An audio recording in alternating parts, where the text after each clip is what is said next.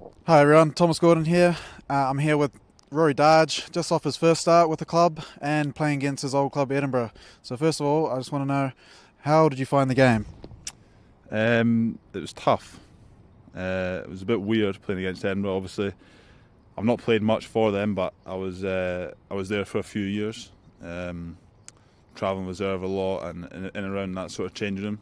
So it was a bit weird being in another changing room. But yeah, it was a good game. I thought tough game, physical, and yeah, enjoyed getting the win though. Yeah, it's good. He's in the right changing room. The next question is, so how did it feel to play against your old club, and especially you playing so well and almost scoring a try?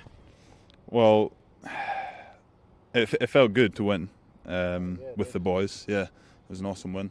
I'm glad that I didn't celebrate the try over the top celebrations. I'm glad I didn't celebrate it too much because it would have been embarrassing when it got taken back. Obviously the right call by the ref, but I was gutted when it got taken out.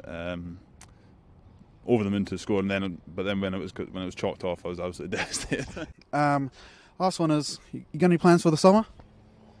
Moving over just before the summer starts, I'll be trying to settle into Glasgow over the summer and enjoy to see out the city and try and get my driver's license sorted.